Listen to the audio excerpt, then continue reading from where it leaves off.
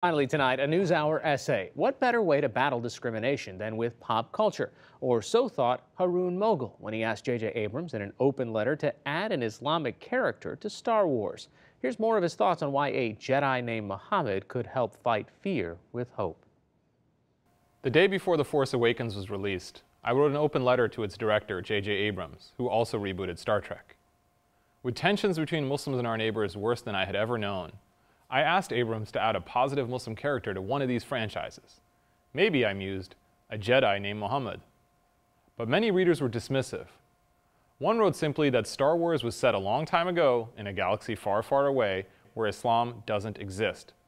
By missing my point, he made my point. We can accept a Ben Kenobi, though Ben's a Hebrew name. We don't seem to have any trouble with Luke Skywalker, even though Luke was also one of the 12 apostles. Captain Jim Kirk, great. But a Captain Hussein Kirk, that made some readers think I wanted Sharia law on the bridge, when I had said no such thing. I only wanted us to confront how we treat Muslims. Islamophobia is real and it's ugly. Robert Doggett allegedly planned to attack Muslims in New York with guns, bombs, even a machete. A former Klan member, Glendon Crawford, tried to build a radioactive weapon to attack mosques. People have been kicked, punched, stabbed, shot, murdered, even pushed in front of trains. Targeted for their faith and their faith alone. Islamophobia is like racism not because Islam is a race, but because for anti-Muslim bigots, Islam functions in the exact same way that race does for racists. That doesn't mean I deny the terrible violence committed by some Muslims, sometimes in Islam's name. That doesn't mean I don't respect everyone's right to contest ideas and beliefs they don't agree with, including my own. It just means I think judging every single Muslim by the actions of a few, especially when nearly every Muslim institution and organization condemns those actions, is a problem. What someone thinks of Islam depends a lot on whether she knows any Muslims.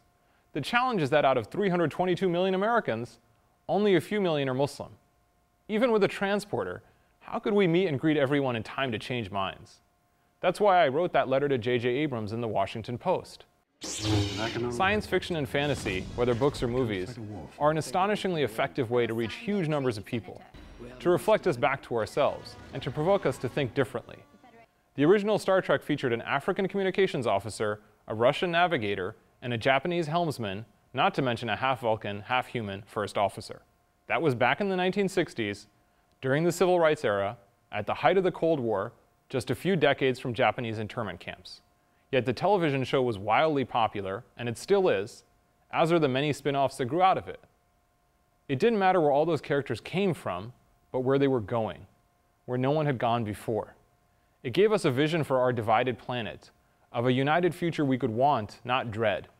Can we see someone of a Muslim background being part of that future too? I hope so. People often ask me, how can ordinary folks fight extremism and intolerance?